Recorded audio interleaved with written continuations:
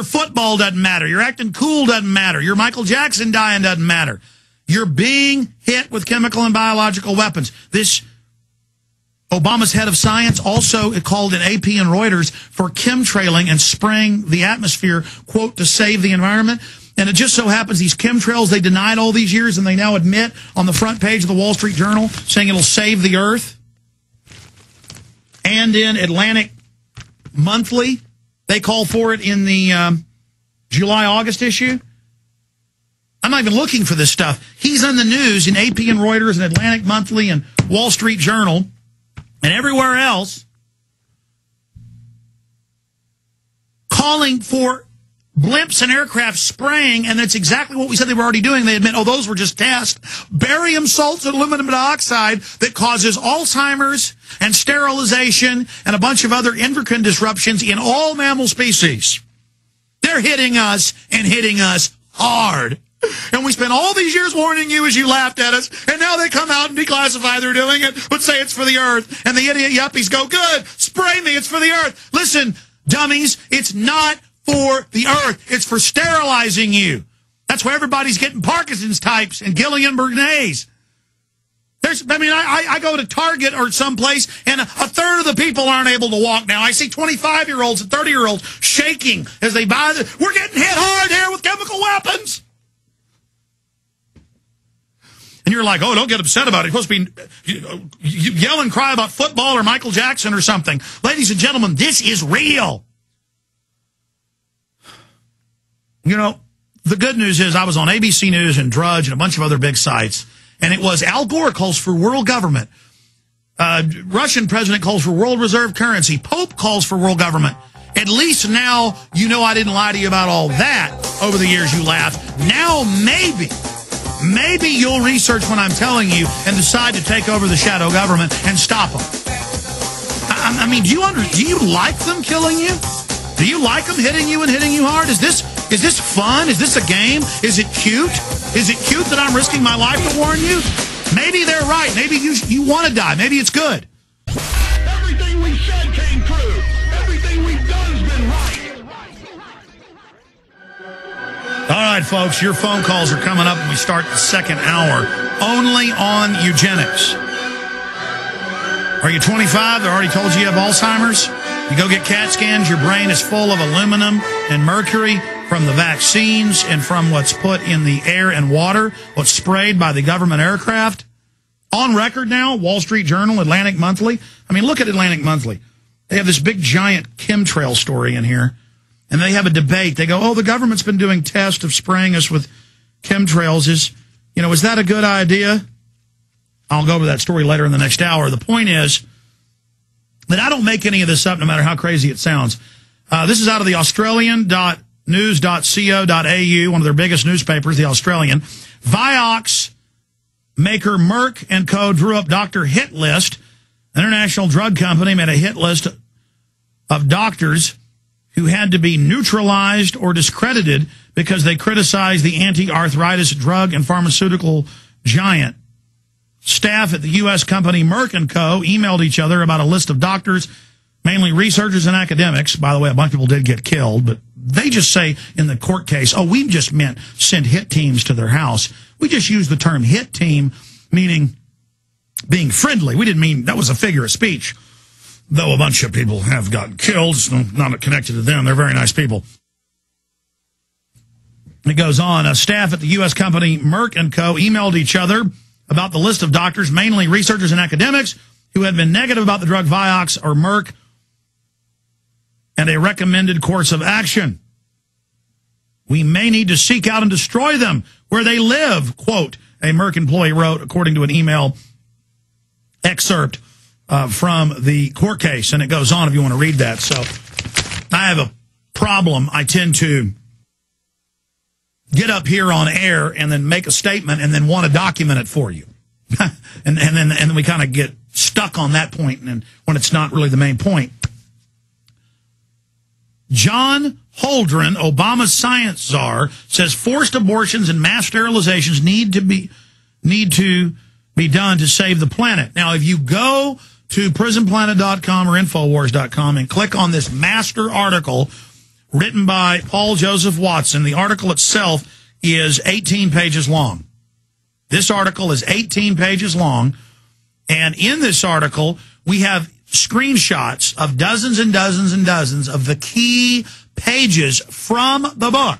These are scans of the academic textbook. This is a above PhD textbook for government.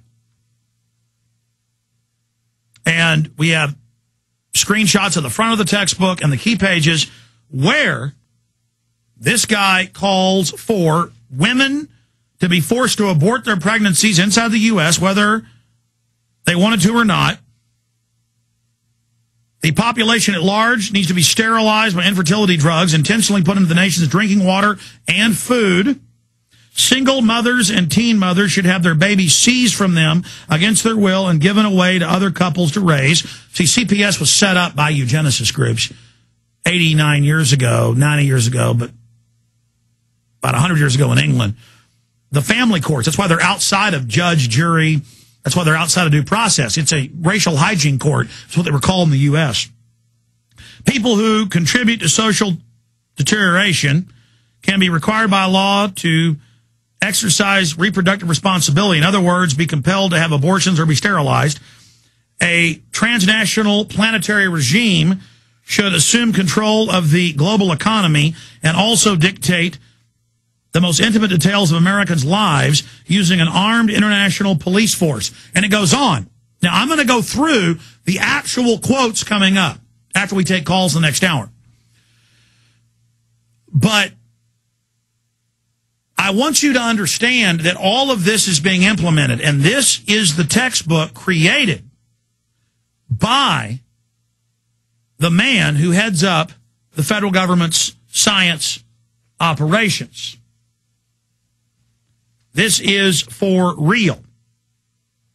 Forced abortions, mass sterilization, a planetary regime, world government with the power of life and death over American citizens, the tyrannical fantasies of a madman, or merely the opinions of the person now in control of the science policy of the United States. Now, you can go read Ecoscience at prisonplanet.com and Infowars.com right now. You can go see this for yourself, but understand that don't stop there. Randomly pick the head of the psychology department at your local university. Randomly pick the head of biology at your local university. Randomly pick the head of the state psychiatry board. Randomly pick the head of the water board. And go look, and 9 times out of 10, they are going to be a public eugenicist. Ladies and gentlemen, they run almost everything. And now they're calling for George Monbiot, big writer of the London Guardian, was in a big story a couple months ago where hundreds of top journalists called for a planetary government to carry out the green carbon taxes and population reduction. And Monbiot came out Friday with an article we covered and said, I want to restrict all free speech and have government certification of blogs.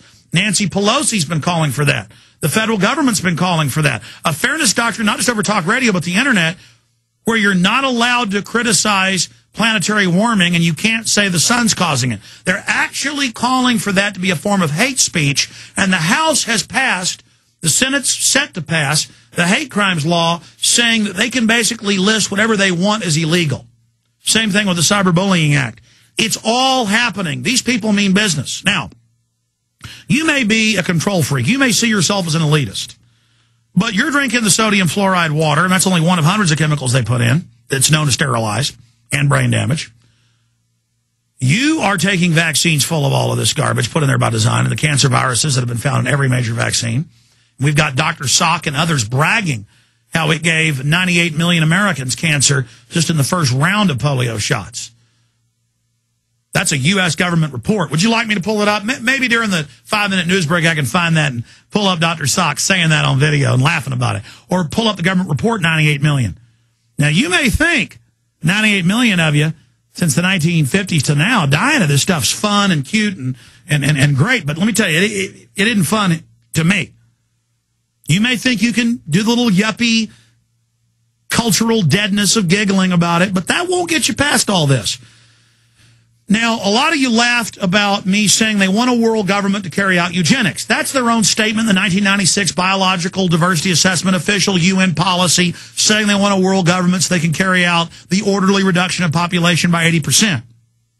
And there's hundreds of other documents. And my film Endgame covers hundreds of those documents. Endgame Blueprint for Global Enslavement. By the way, did we get whatistheendgame.com back up? That site had crashed. It's back up. A full bibliography on it. A full bibliography of the film, everything footnoted. If you want to go there and find out about eugenics, that's the best place to do it. But right now, before we go to break, I want to play Al Gore 3 days ago before the Times of London in a press conference saying global governance will carry this out.